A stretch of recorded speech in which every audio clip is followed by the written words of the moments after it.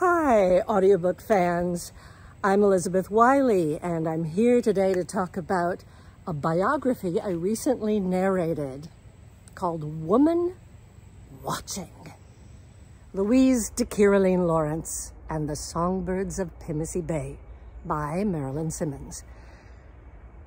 I love telling stories of remarkable women, and Louise de Caroline Lawrence certainly was that.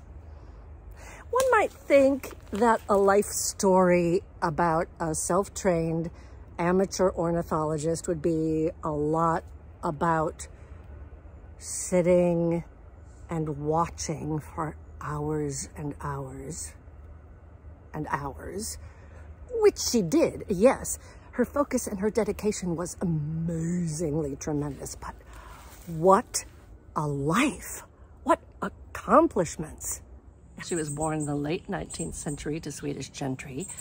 She was in the Danish Red Cross in World War I, married a Russian soldier, crossed the Siberian tundra in a dog sled caravan, Bolsheviks, moved to Canada, nurse for the quintuplets, log cabin in the wilderness, typewriter, birds, collecting data and specimens from museums, making sketches, writing articles for Audubon, and setting a record for counting birdsong that has yet to be broken.